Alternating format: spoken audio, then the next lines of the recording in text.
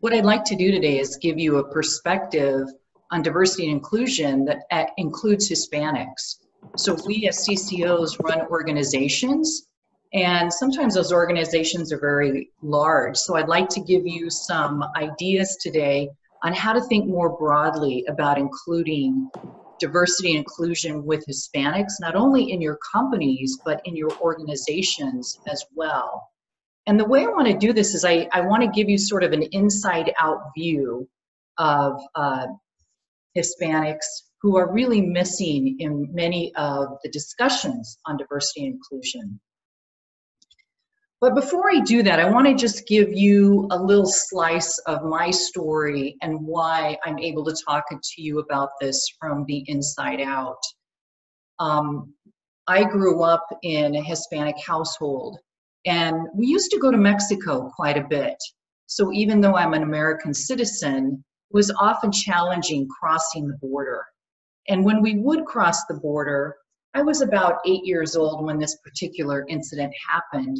We would usually go through the Nogales-Mexico border from Mexico back into the United States.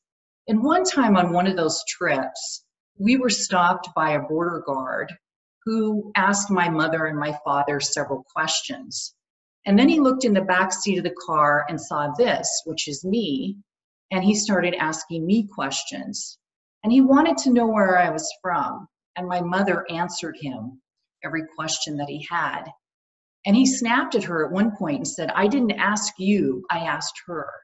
And he got real frustrated. And he said, "I'm going to ask one more time."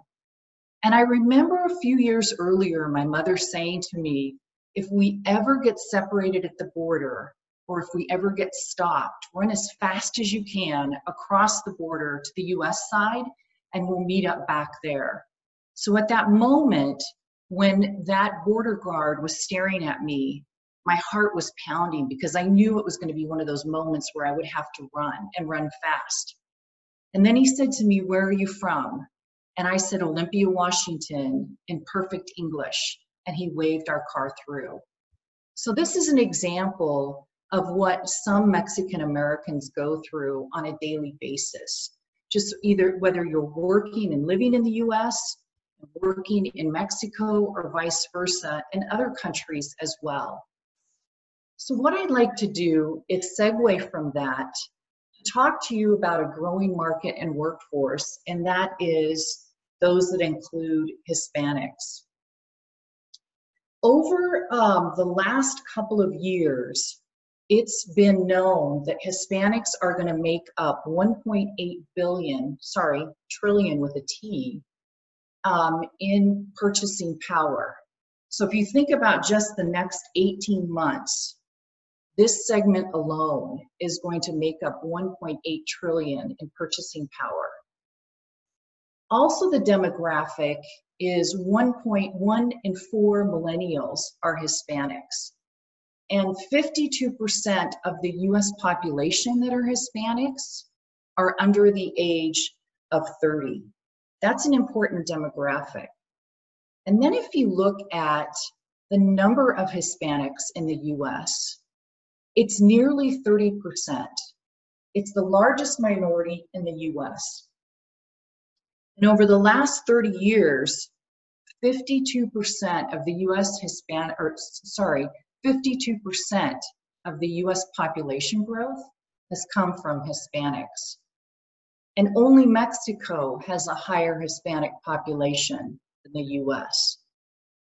So within the next 5 years, or shorter than 5 years, we will comprise nearly 30% of the population.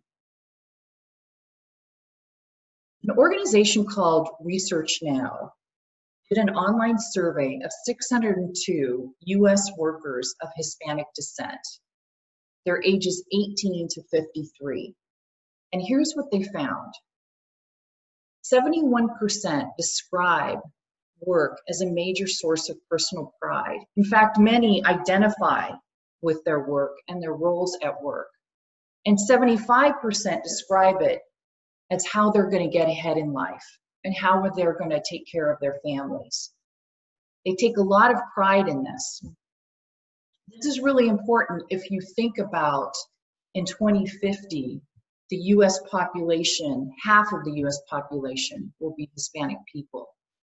Now let's talk about Hollywood, because Hollywood is a reflection of society, right? Well, not always. If you look at the demographics in Hollywood, there was a survey, it's actually an initiative done by the USC Annenberg School called the Inclusive Initiative.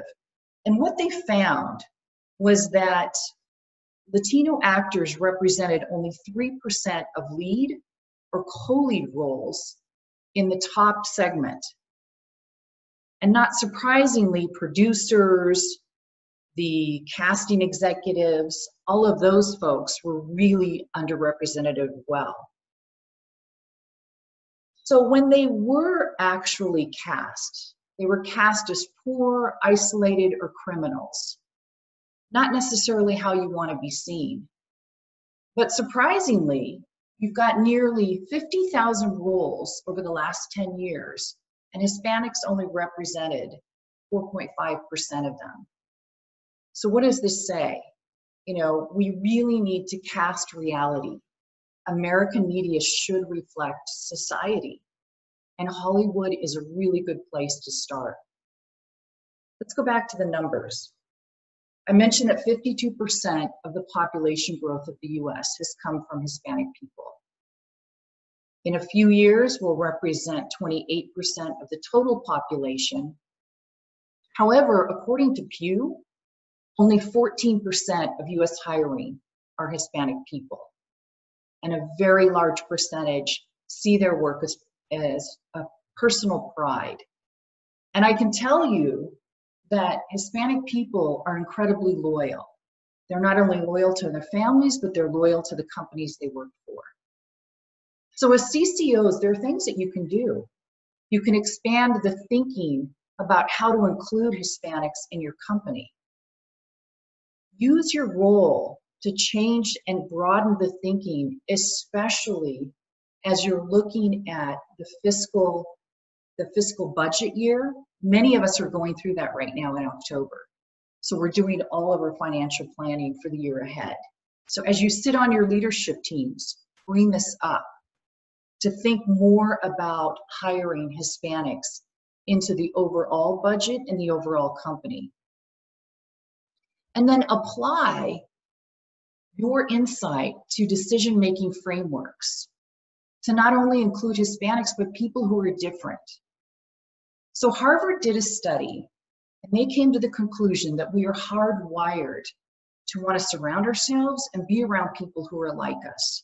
So if you're non-Hispanic, you need to think about this. You need to think about how there may be biases, unconscious biases, in the hiring process. And how can you build out a framework that makes it so that other people who are different than you can get into the process? And then we need to develop diversity and inclusion action plans, not only for our organizations, but for our companies. Because of the role we play on the senior leadership team of our companies, we have influence over how they think about not only the culture of our companies, but how we're adding to that. And think about all the demographics that I just shared with you. This will be an important part of not only strengthening your company's position if you're marketing to, but also including Hispanics in your organization's hiring process. The real key here for us as CCOs is to mentor and hire people who are different than us. This is really something we have to think about. When we mentor and hire people who are different than us, not only are we working to solve the diversity and inclusion issue, but we're also working to include more Hispanics. And when we do that, we get an organization that is not only diverse, but helps us think about our business in very different ways, much stronger ways. So we like to say gracias por escuchar. Thank you for listening. This is a very important demographic. When you think about building out your personal teams and your company's teams, expand the thinking to include Hispanics.